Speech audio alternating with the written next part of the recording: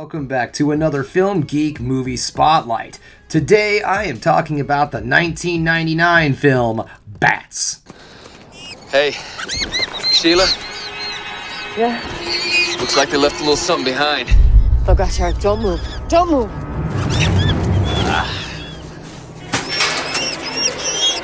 Alright, be careful now. Okay, 1, 2, 3.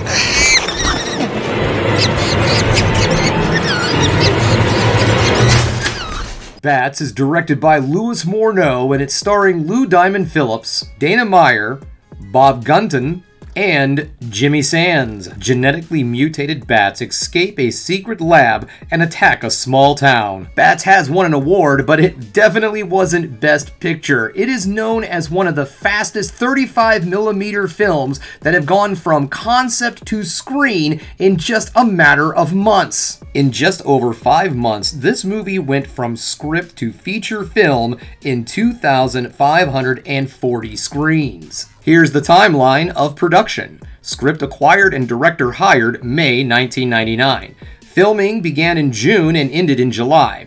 Editing over 250 visual effects, sound mixing, and musical score added in August through September. And then the film's theatrical release. Bats was released October 22nd, 1999, just in time for Halloween, and it grossed around $10 million on an estimated $5 million budget, so the movie did make a little bit of money. Critics, however, ripped this movie to shreds, and it is currently sitting on Rotten Tomatoes at an 18%. So what do I like about this movie? Well, this is not what I would consider a traditionally good movie. This falls right into the so bad it's good category, and I feel that the so bad it's good movie is absolutely perfect for Halloween.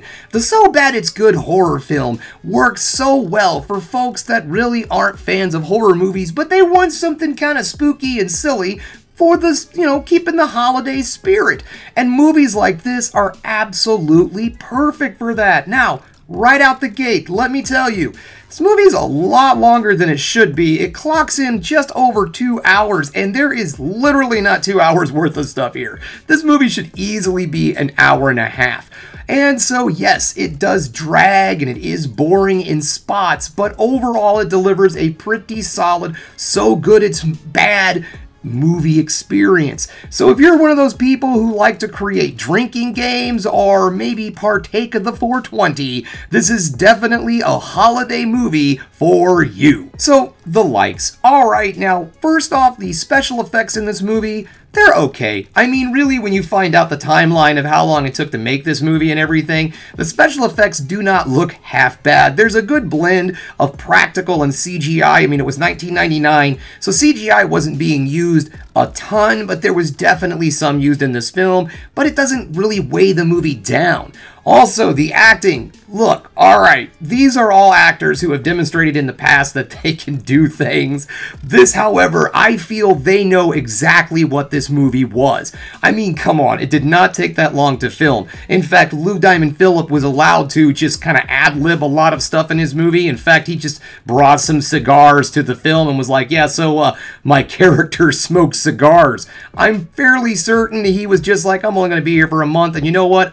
I want to enjoy some cigars while I'm here, so characterization.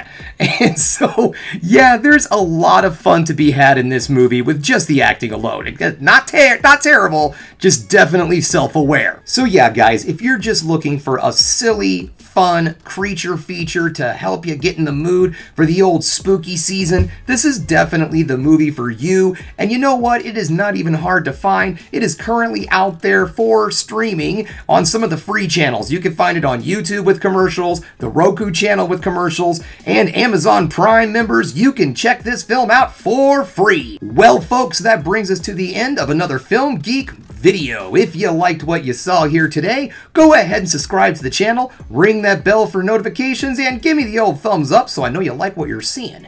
And if there's one more thing you can do, folks, that is keep watching movies. You know I'm gonna.